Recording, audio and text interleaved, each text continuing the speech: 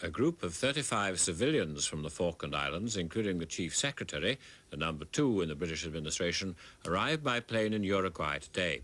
They left the Falklands voluntarily and are tonight on their way to London. The group includes 15 children and 4 Canadians. Tim Ewart asked the Chief Secretary, Mr. Dick Baker, about the morale of the Argentine troops who are occupying the islands. Some Falkland Islanders have left voluntarily, but Lieutenant Colonel Lamb and his family had no choice. As Chief of Police in Port Stanley, he was deported at 48 hours' notice, leaving behind 17 tea-chests of possessions, a new car, and Conrad III, the family dachshund, but bringing with them the last Union Jack on the islands. Since the invasion, he says, the islanders have remained in a state of confusion. From the islanders' point of view, it's been one of bewilderment, but contained anger. What was it like from your point of view, going through the invasion by the Argentines? It didn't really affect me very much, because you just heard shots and you were told it was going on, and you saw soldiers, but apart from that. How would you sum up your feelings about what has happened in the last 2 or 3 weeks? Anger. Against whom?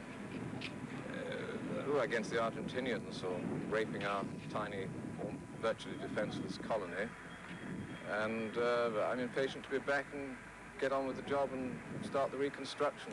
Things will change in many respects. Of course, the old ways are not likely to come back in toto. And that's a matter for other people to address themselves to, and no doubt that's already being done in London.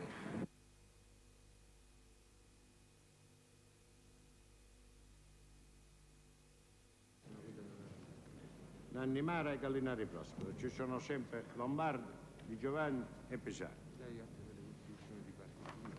Allora, diamo atto dell'avvenuta costituzione di parte civile.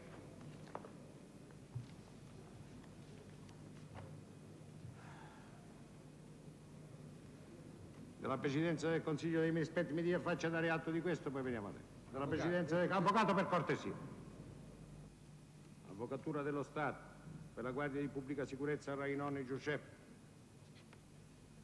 Una questione è stata posta sotto il profilo praticamente che alcuno degli imputati sia stato tradotto dal carcere di origine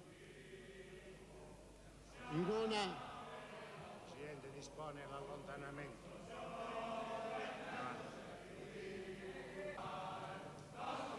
Questa procedura che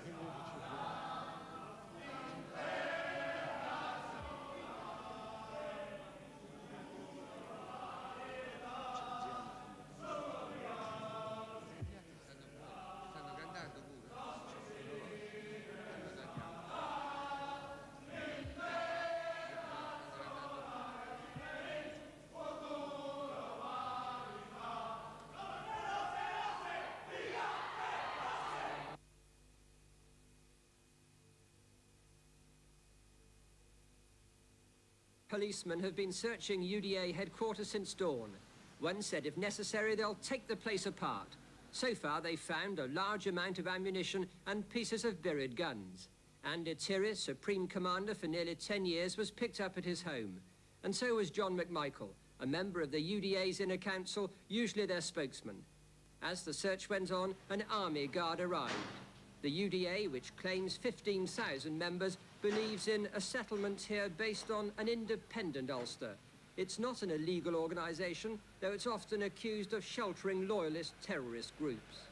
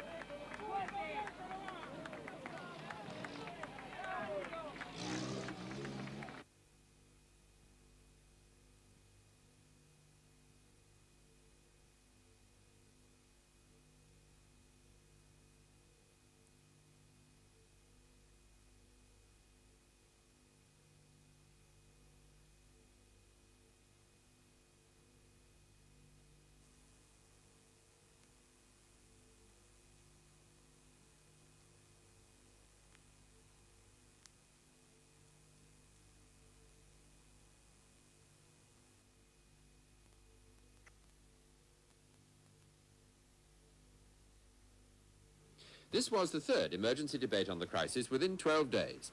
In both houses, MPs and peers had been recalled from their Easter holidays to hear the latest developments following the shuttle diplomacy of the American Secretary of State. The Defence Secretary, Mr. Knott, who was involved in negotiations with Mr. Hague, was one of the ministers attending this morning's Cabinet meeting in Downing Street. The Foreign Secretary, Mr. Pym, was also there to brief Cabinet colleagues on the talks. There was also a discussion about the tactics to be followed during this afternoon's debate.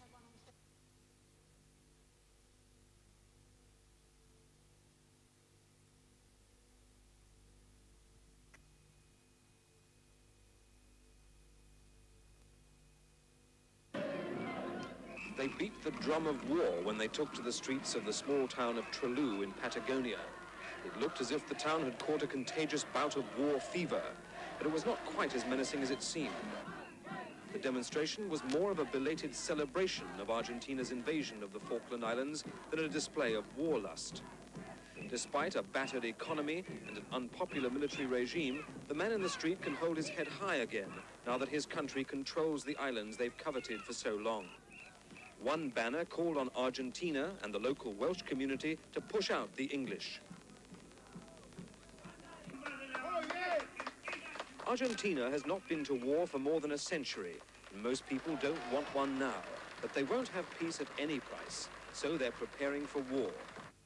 The main road from the capital to Comodoro Rivadavia, the mainland staging post to the islands, is busy with convoys of trucks, carrying supplies such as military landing craft and snowplows. At the military headquarters, officers of the battalion which captured the islands give daily briefings. They provide very little information, but they seem confident about the way things are going. With a general as president, they probably don't have to worry about politicians selling them down the river. For Argentine soldiers, a clash with Britain over the Falklands would be something like a holy war, because the issue is so deeply engraved in the national conscience. Ever since Britain removed the Argentine garrison from the Falklands in 1833, generations of Argentines have grown up with the idea that one day the islands will be theirs again. Now that the military has realized that dream, it will be very difficult to prize them off the islands.